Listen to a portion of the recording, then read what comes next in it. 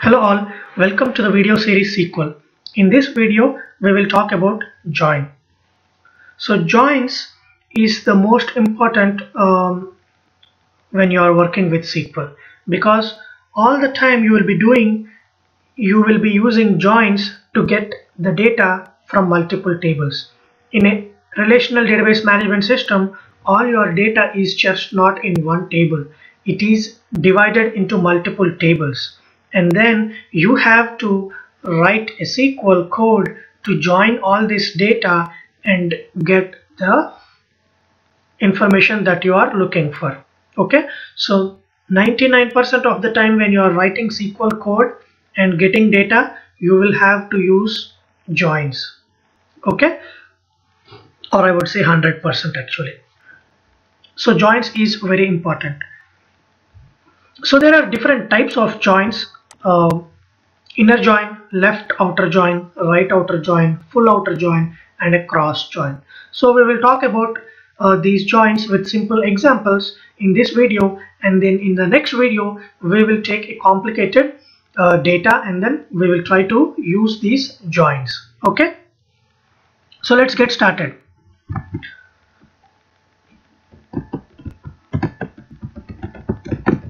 So I'll try to create a simple table.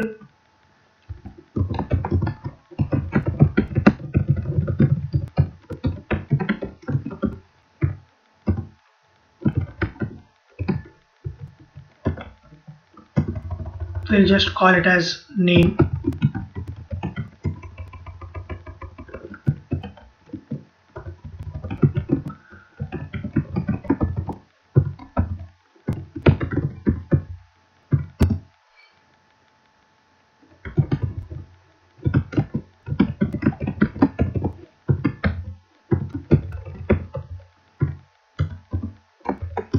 So that's my customer table, and I want to create the orders table.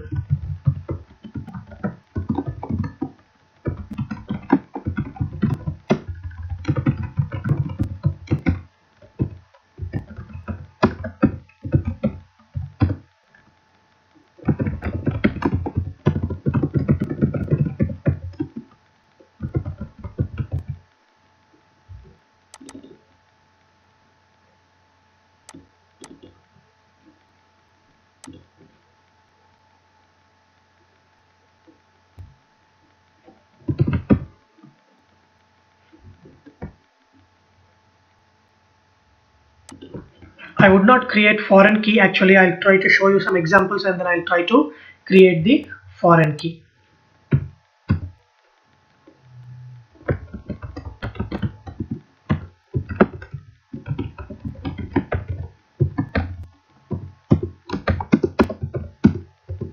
Okay, so I have two tables, customers table and orders table, and in customers table I have customer ID, first name, email ID, and in the orders table I have order ID and then the customer ID and ordered item. Okay, so let's insert some data into the table.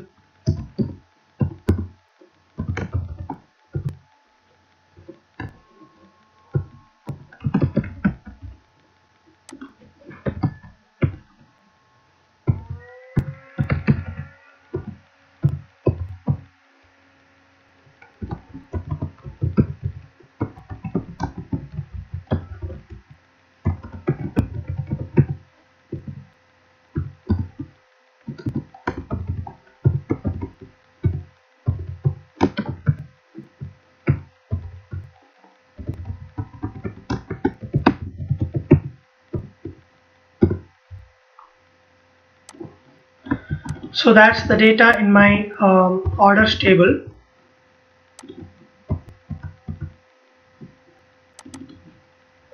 So that was in customers table, and I would create some data in orders table.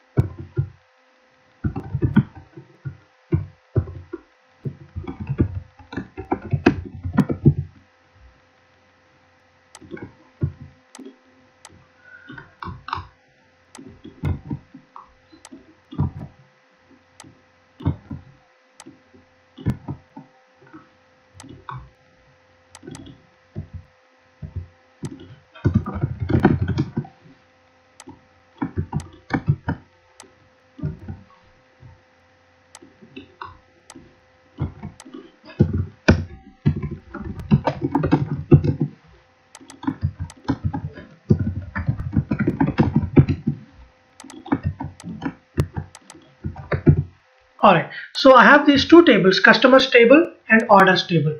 So now in my customers table I have three customers. Alright, John, Rob and David. And in my orders table I have three orders. One was made by John, and the other one was made by Rob, and then the third one we don't know who placed this order. Okay, and then there is no order for David. Okay, so David did not make any order. So this is how the data looks like. So we talked about foreign key and primary key constraint in our earlier videos. So primary key constraint, basically it identifies the record uniquely. Okay, and then a foreign key constraint basically ties two tables. Okay, so foreign key constraint or a foreign key column is a relationship between two tables. So this so customer ID is a primary key column in customers table, and the same customer ID is a foreign key column in orders table. Okay, so using these two columns we will be joining the data. Okay, so relational database management system is nothing but where you store your data in the form of tables and you maintain a relationship between these tables to fetch the data back. Alright, so the relationship between these two tables is the customer ID. So using customer ID you can join these two tables. Okay, so let's see how do we use joins. Okay, so now we know select star from table and we are getting all these three columns. Okay, now let's say I want to get all the columns in one result set. Okay, so now if I try to run these two select statement, I got this is your first result set and this is your second result set. Okay, but I want to get all these columns, or let's say all the information for John in one result set. Okay, all the information for John in one result set. So how do you do that? So first I would say select star from customers table, and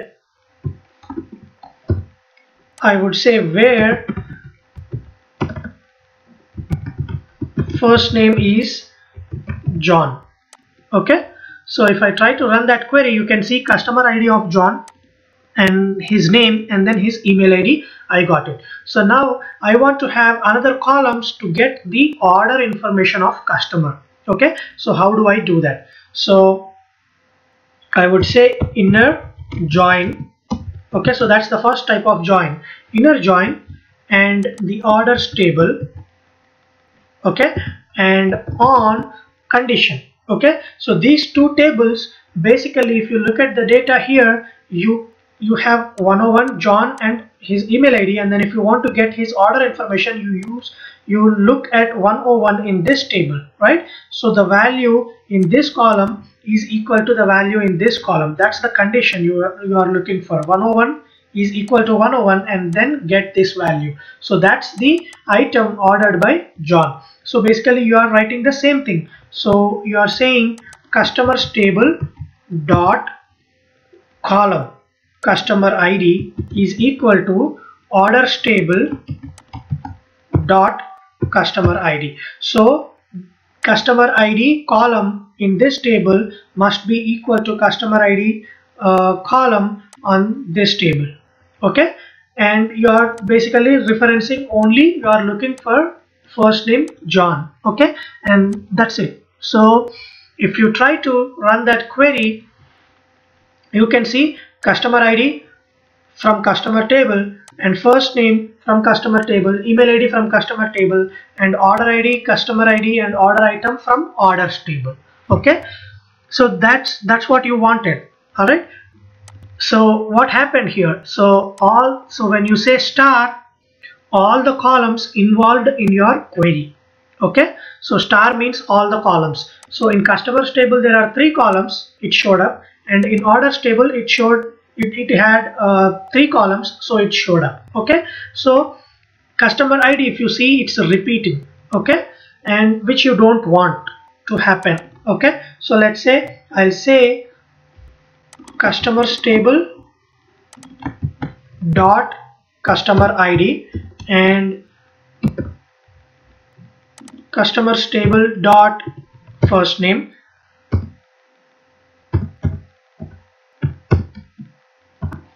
and customers table dot row created, sorry, that was email ID,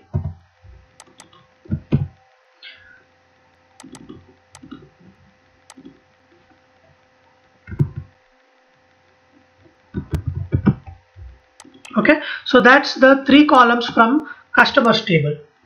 And now let's pull the data from orders table as well. Orders dot ordered item, that's what you wanted, okay. You don't want to look at order ID as well, or maybe if you want to look at order dot order ID. Alright, so if you run that query, there's a comma missing, and if you run that, alright, something else is missing.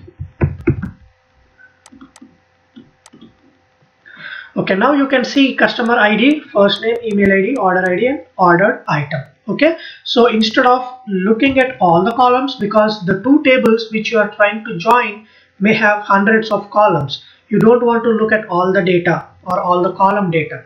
So you can basically select the columns which you want to look at it. Okay, so now you got your John's information. Okay, so now let's actually remove that where clause just for now. Okay, and then if you try to run the data, or if you try to run that query, you can see John's customer ID, John's email ID, John's ordered ID and John's ordered item, and similarly for Rob. Okay, so now you can see John's and Rob's information. Before, when we put a where clause, we were looking only for John's information. Okay, so now I want to remove this where clause and look at all the data that your inner join showed up. Okay, so what if we try to look at the data of these tables? This is your customers table, orders table, and this is your query where you wrote your inner join. Okay, so inner join, basically what did it do?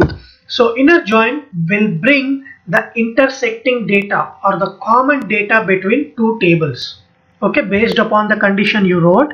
Okay, so here you wrote the customer ID in customers table is equal to orders table customer ID. Okay, so 101 is here and then it's in here, so it showed up, and 102 is here and it's also here, it showed up, and 103 is not here, so that record didn't show up, and null is not here, so that also didn't show up. So only the common data 101 and 102, so those values are in both tables, so that's the reason both the records showed up.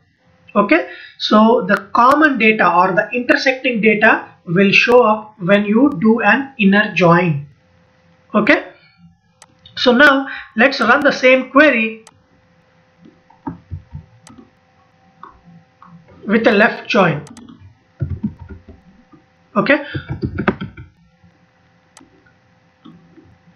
and execute your query. Let's execute all 3 queries. Okay, now you can see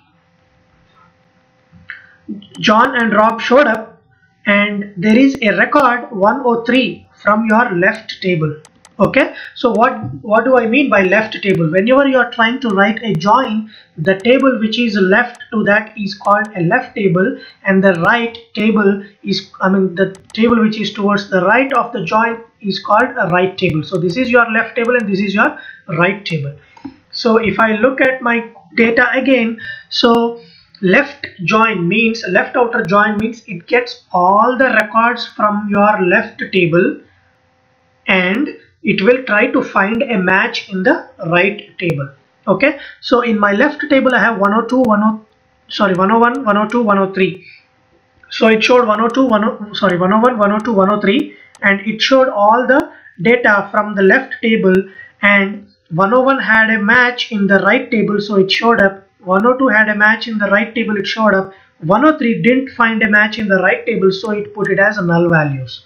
Okay, so inner join is basically getting the intersecting data. Left join will get all the records from the left table, and if it finds a match in the right table, it will get it, or if it didn't find a match, it will put it as null value. Okay, so that's the left table. If I try to do a right join, exactly opposite to the left join, it will try to get all the records from the right table. So your right table has these records: first order, second order, and third order. The first order was ordered by John, it showed up. The second order was ordered by Rob, it showed up. But the third order, no one ordered, so it didn't pull any customer information. It's not there in the left table, right? So it got all the data from the right table, and then if it finds a match, it will show up from the left table. If it didn't find a match, it will put it as null values. Okay, so that's your right outer join. And let's look at full outer join. Full outer join is a combination of left and right join. Okay, so it showed up all the data from your left table, and then if it found a match, it showed up. Found a match, it showed up. Didn't found a match, it put it as null. And then the third order from the right table, these two, and then these two, and this one, these three records were from the right table, so it showed up. And then it didn't, the third one didn't find a match, it didn't show up. Okay, so you get all the data from all the tables involved in your join. Okay, and then if it tries to find a match, it will show up. If it didn't find a match, it doesn't show up, or it just puts it as null value.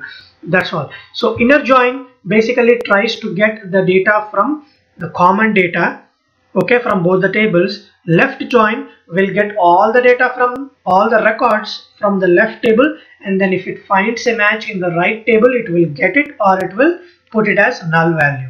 Right join will get all the records from the right table. If it finds a match in the left table, it will get it, or it will put it as null value. And full outer join will get all the records from all the tables involved in the join, and if it finds a match, it will put a value. If it didn't find a match, it will put a null value. That's all about joins.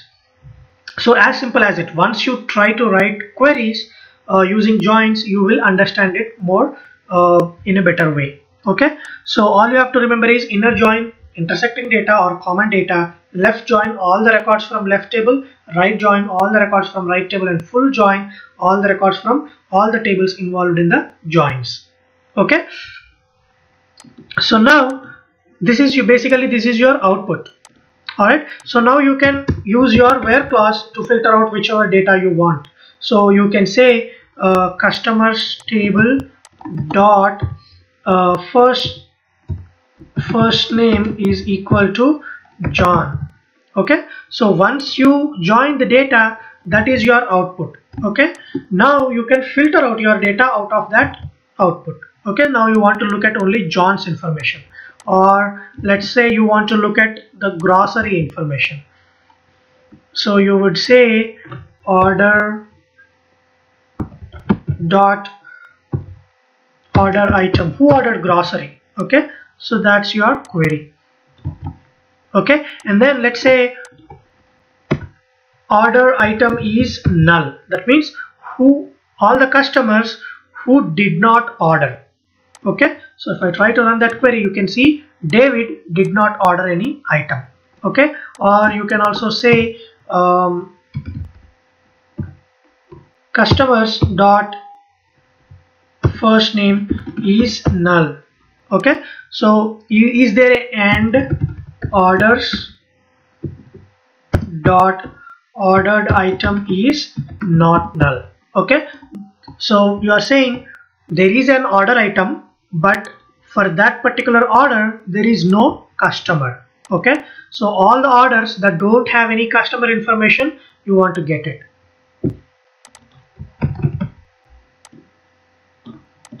You can see fruits was the order which is there in the orders table, but which does not have a customer information. So this is some kind of bad data. Okay, But basically that's how you use joins to get your data. So other thing is, when you're trying to, here you can here you try to join two tables. One is customer table and orders table.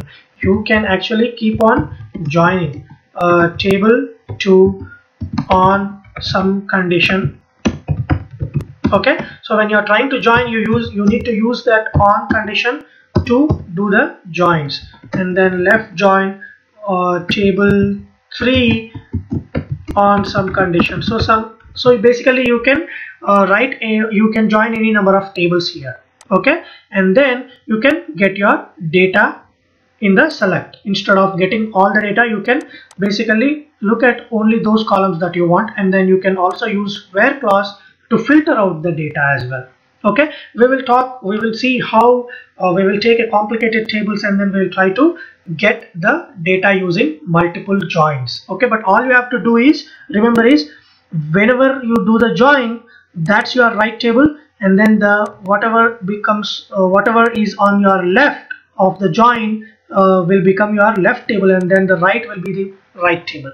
Okay, so for this one, the left table is either customers or orders, and the right table is table 2. And for this left join, the left table will be either customers, orders, or table 2, and then your right table will be table 3. Okay, so that's how you do joins. And actually let's look at something else as well, called aliases. Okay, so alias is nothing but a another name which you can give. Okay, so like customers table. Okay, so and wherever you are trying to pull the column information from customers, you are seeing customers dot customer id, customers dot email id, customers dot fname, and similarly orders also, right? So sometimes the table names becomes huge, so you don't want to repeat those table names everywhere in your query. Instead you can say as C. Okay, and then orders you can say as O. Okay, so now wherever you are trying to use customers table, you can just say C. That way it's more readable. And then orders you can say O. So that's just basically aliasing your tables. Because if you have like 10 joins and then 20 tables, and you will end up with a nasty code. Okay, instead you want to write a neat code. That way by looking at it you can read, it's a readable. Okay, so basically as a new name, so that way you can use that name whenever you are referencing that particular table.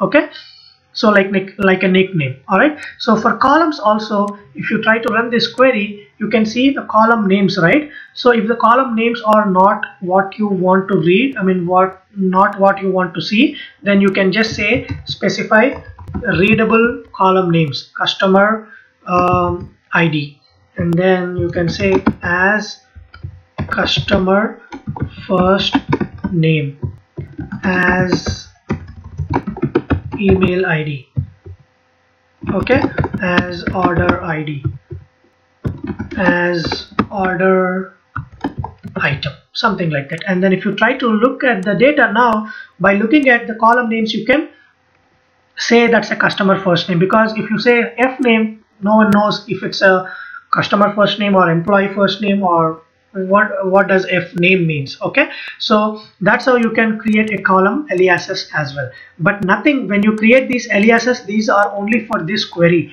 It doesn't change the table structure. The table structure will remain the same. Okay, it doesn't change the column names here. The column names are same when you design the table. Okay, this is only for representation of your data. Okay, for your result set. Okay, so that's table aliases and column aliases. And then there is another type of join called cross joins. Okay, so what is a cross join? Cross join is nothing but it's a Cartesian product. Okay, so let's say there is a table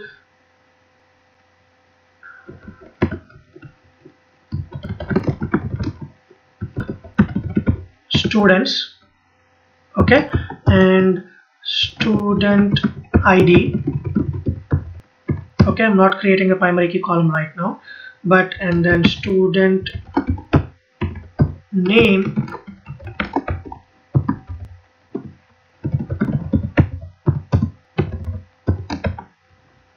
and then you have another table called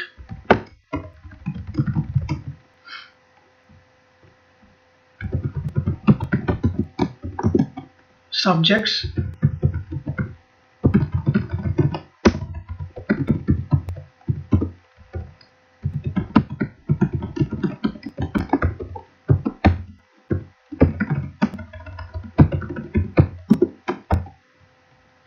Okay, so these are the subjects.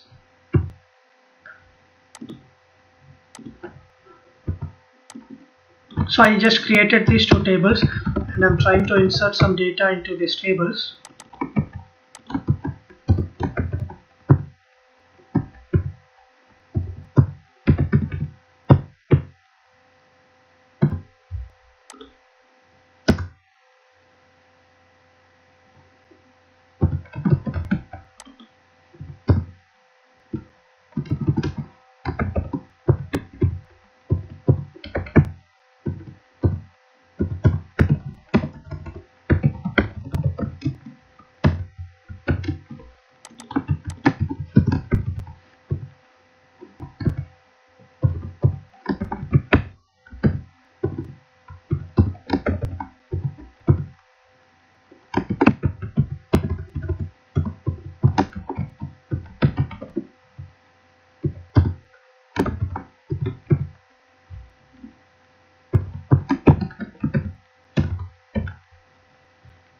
Okay, so these are the data that goes into these tables.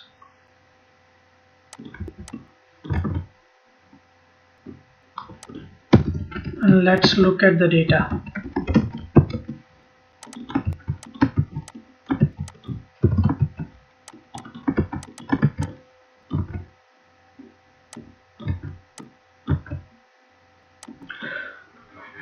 Yeah, so I have two students, John and Rob, and then I have three different classes. Okay, English, science and maths. So those are the subjects. So let's say these two, every student should take all these three subjects. Okay, so how do I write that query? So for that I would say select star from students as S and cross join subjects and run it.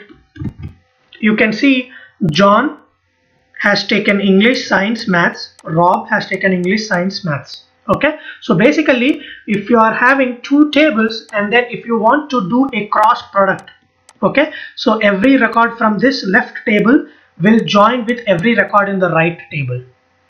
Okay, so there is no condition. Okay, so you just cross product, every record in your left table will join with every record on the right table. You can do cross join, you can do a cross join. So John studies subject this English, science and maths, and similarly Rob studies English, science and maths. Okay, so once you get your data using a cross join, you can filter out your data as well, where let's say s dot student name is equal to John, and you can see John is in English, science and maths. So basically you are trying to join these two tables based on the Cartesian products. Okay, so John first record will be joining with all the data here, second record will be joining with all the data. So if you have two records in your left table and there are three records in your right table, then your total records on the cross join will be 2 by 3. So that's a 6 records. Okay, so that's basically cross join that you will be needing to join multiple tables wherever you need a cross product of the data. Okay.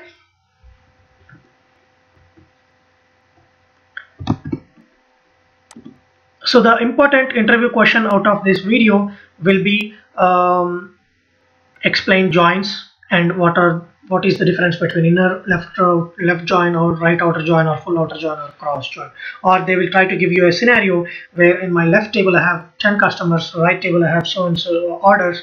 So how do I get this kind of data? Which join you will be using? Okay, so that kind of questions you can expect.